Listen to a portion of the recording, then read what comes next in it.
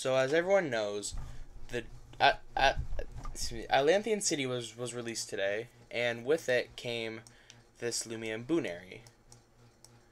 So basically, with Boonary, you may think what's so special about it? Well, its ability two-faced. You can copy whatever Loomian is sent out. So, for example, the person sent out its Eclipse.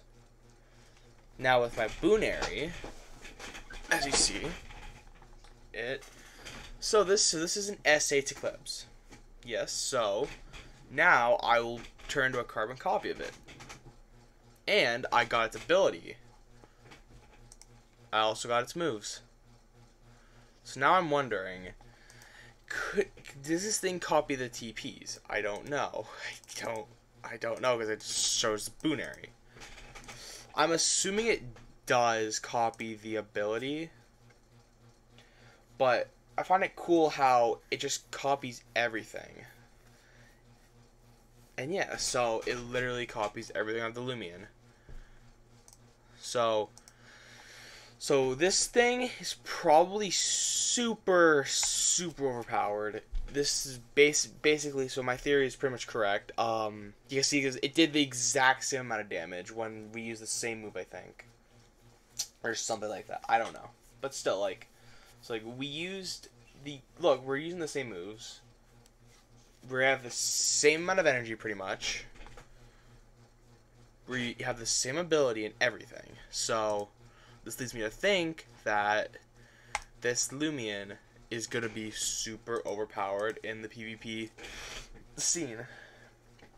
I don't think you would have to really TP train this Loomian with anything, because I think it'll get the exact, I'm pretty sure it gets the exact same ability or personality and everything. It gets the same moves, which means it'll probably get the same it gets the same ability, gets the same moves, so I'm assuming it gets the same UPs and TPs, so then why wouldn't it get the same ability, or personality, sorry.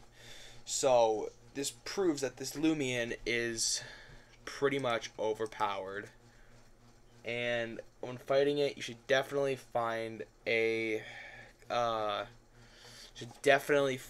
counter for this thing, so, if anything, so if you were put up against a Boonary, you would probably want to start off with a Loomian that is weaker on your team. So now just look at the stuff in the background that I'm playing, because I'm just talking now. So basically with Boonary, you'd probably want to, so the strategy for defeating Boonary is, so obviously send out a Loomian that is weaker or something that you have a thing to. So let's say you sent out a Hunter, and then the person sent out Boonary, and then the Boonary copied your Hunter. Well, you'd think, oh well, what am I going to do here?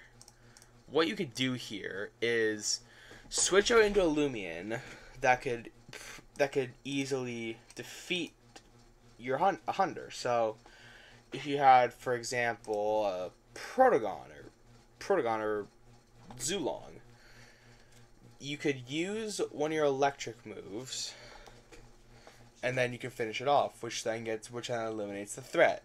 Or let's say you had a resilient Subsidion like I have right here. These things can be tough to take down. So here's another scenario. So if somebody had a Boonary and you sent out your resilient Obsidian, then they copy your Obsidian's ability and everything. So you would think, oh well, what am I gonna do here? In this case, you would switch out into a Loomian like Valkyrie. This person showed how Valkyrie can pretty much one-shot it. This is PvP trained for the record. So yeah, so basically, that's basically how you could counter Boonary. Now, if you wanted to use Boonary, for example, you'd probably want to use my strategy for countering it, but in reverse. So you probably would not want to lead off with a Boonary if I were you. I just wouldn't lead off with a Boonary. It's because when someone sees they have a Boonary in your team, they're going to automatically predict that you're going to send it out first. So, which makes them think, I just send out my worst Loomian first.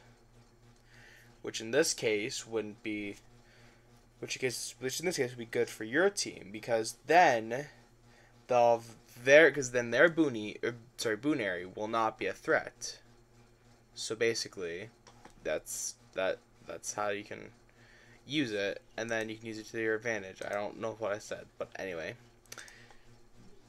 So basically, just to recap, I guess, if you want to counter Boonary, send out a weak Loomian first, because you know that they're probably going to just send out their Boonary right off the bat, and then have a counter for that Loomian.